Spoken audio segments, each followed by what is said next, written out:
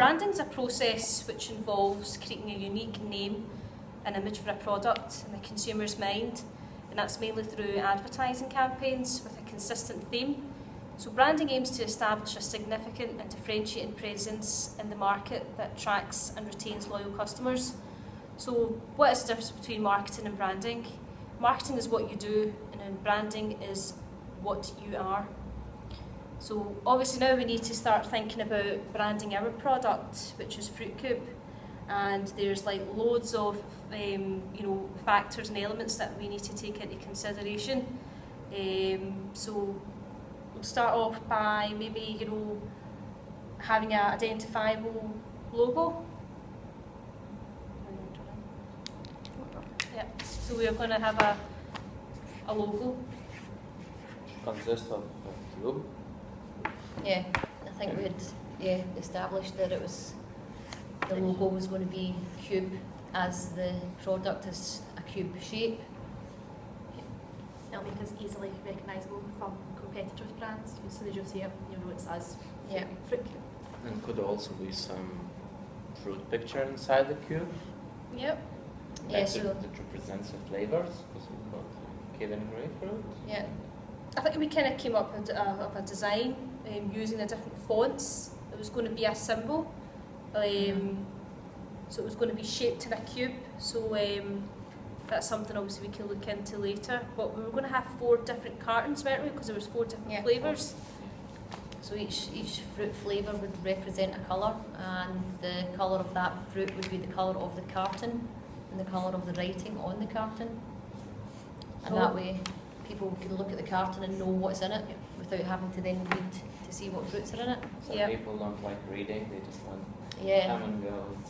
It has to be clear. There's no point if it's all fancy, nobody can make out what it is, or it has to be clear, simple, easy to point out. Yeah. As soon as you see it, you know. Easy to identify. Yeah. So obviously your design, the shape, the symbol, colours and quality is like key for our product. And obviously it's got to be a trademark that it stands out. For example, like Coca-Cola, and like Cadbury's chocolate, or Apple even, the Apple ink. They're all, you look at the logo and straight away you know what industry or what company, what organisation that logo represents. So we want to be something similar for the soft drink industry. Yeah. But a bit better. Better, yeah. Yeah, it's got to be attractive, and it's got to be appealing to all different people within the market. Because if it's attractive to children as well, children will notice it more, parents will notice it more, health conscious people will notice it more. So if it stands out from any other fruit drink, then that's a bonus. Obviously, if the colours are quite nice and it's colourful, it will catch especially kids' attention. Yeah. And then it will all be up to retail places, for example, if we sell it in supermarkets. If they place it at the bottom, then kids will just grab it. Yeah. So obviously brand recognition is absolutely essential. Yeah. And obviously the other thing we discussed was like it's going to probably take time for consumers to trust our product, to gain trust. So obviously brand loyalty might take months, it might even take years, or if you're lucky it might just take weeks. It just depends how we promote ourselves and advertise ourselves. Yeah. Obviously if we're going to be very health conscious, and it is a soft drink, for a healthy fruit juice, so we never know, and it's a Scottish based drink, there's not other Scottish drinks there that are health conscious, so we might be quite lucky in that sense. Yeah. As long as your customers believe that you're giving them a product that they need and that's beneficial to them, you will get that brand loyalty. Plus, once you have brand loyalty, it makes it easier to introduce new items. For instance, Apple bring out new phones every couple of years, and people continue to buy them because they like the original ones. Yeah. So it allows you to expand the business. If you believe in your idea, customers will believe in you as well. Yeah. And that will make a successful business. Yeah. They'll keep coming back for more. So obviously, maybe a couple of years down the line, we might come up with another flavour for a fruit juice, and because those 4 that we're starting off with are so popular in the market, it's guaranteed that the new product we bring out is going to sell. Yeah. So it's quite ideal. I mean, I think Linda, you designed a couple of signages and symbols previously. Yeah. Because obviously we're going to have two different sizes. We've got the 1 litre bottle and then we've got the cartons. So the same sort of, are we going to do the same kind of sort of theme for the 1 litre bottles? Yeah, well, it is fruit, it's a cube and it's called fruit cube, so ideally you want to keep both size cartons the shape of a cube. So this would be the cube shape here. This would be if this was a smaller cube, there would be no need for a handle on it because you could just hold it. The 1 litre carton, you would need to add a handle on the side or even on the top of the bottle. So it could be held on. So it could be held, yeah. Okay. So this is the kind of shape here. This is the kind of design that we'd thought of, and all your nutritional details on the side, on the packaging, your fruit. And then this was the logo here that we'd come up with. So you've got your square, obviously, and then within the top of it, you've got your C, where the cube is, and this would all be in the colour of your fruits as well. So this colour will vary quite a lot, and then you've obviously got your U, B, and E there. And are we going to add some pictures of the fruits in here? Yeah. Or So this is this is kind of like the finished product without the logo inside it. So it would look like this. Your C would be here, then your U, then your B here, and then your E. So you can identify as soon as you see that carton what it says. Fruit is cube, and it'll stand out and it'll say cube, and all your fruits are around it. Yeah. So fruit cube.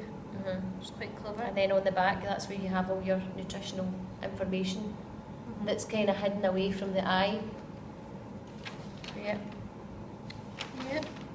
Sounds good. So once you've got an identifiable product and name, that's what's going to get you that brand identification as well. Yeah. Once people recognise that these symbols and these logos, that makes a massive difference because it's recognition again. It's what people remember, what they see, what stands out. It will be easier when we introduce new flavors as well, because it's all about brand recognition. Yeah. Another thing we might want to think about is some sort of a punchline or a tagline. For example, is it Coca-Cola? Is it enjoy? Is that what they use? I know, Iron Brew ones, Iron Brew gets you through. They have like comic adverts if something happens, then it's okay, Iron Brew will get you through this. I know that Red Bull Red Bull gives you wings. and That's then one person sued them for that. Yeah. Well, this is a healthy fruit drink that can give you energy. So you would probably want to include words like that within your tagline. So that's like healthy and energy. Yeah. About that. Yeah. You don't need Red Bull to get energy. You can drink a fruit drink, drink cube.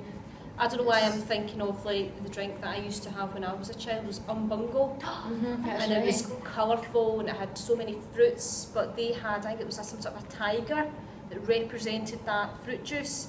So obviously maybe we can have like some sort of an animal or a person at the front of the carton, you know, representing fruit cube.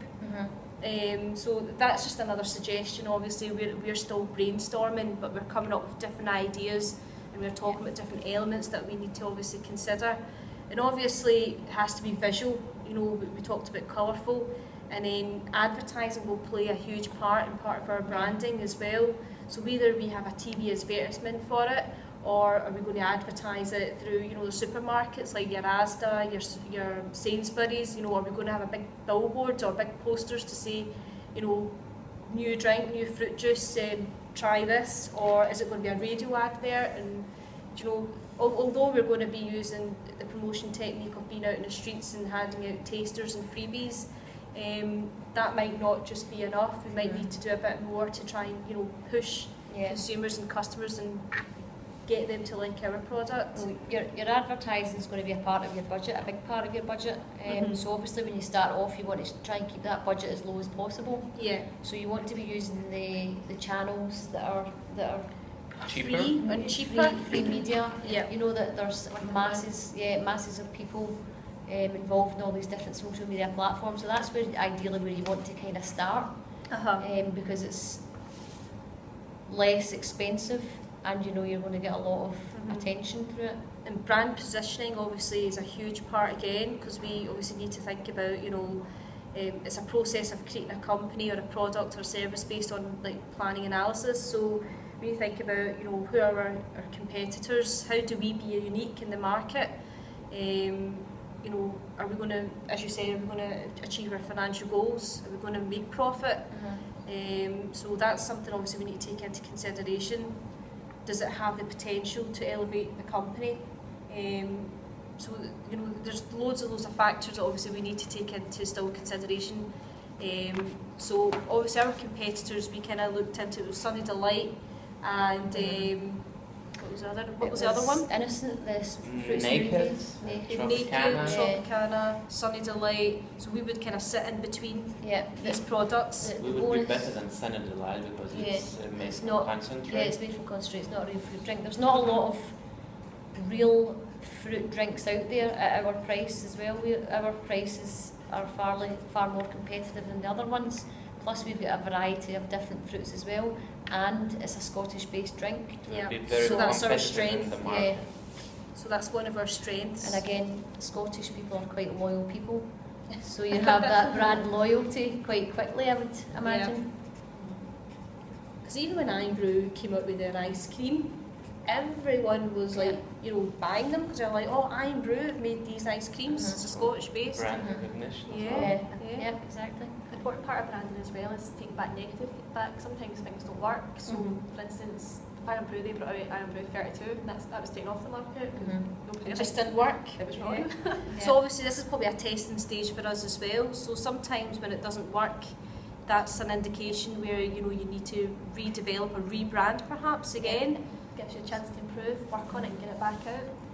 Some companies, for instance, there was a cleaning company, I think it used to be Jif, was it? It's changed to Sif. That's right. Sif, the name didn't work, they changed it to Sif. Saves Such a slight change. oil of Flavors urine into get oil of different. lily. Yeah. Lots of Such slight changes, but so detrimental to the product's important. Yeah, and it's all about learning. As long as you can learn and you can see what your mistakes are, then you can actually Improve your strategies. Yeah, exactly. Yeah. Yeah. Yes.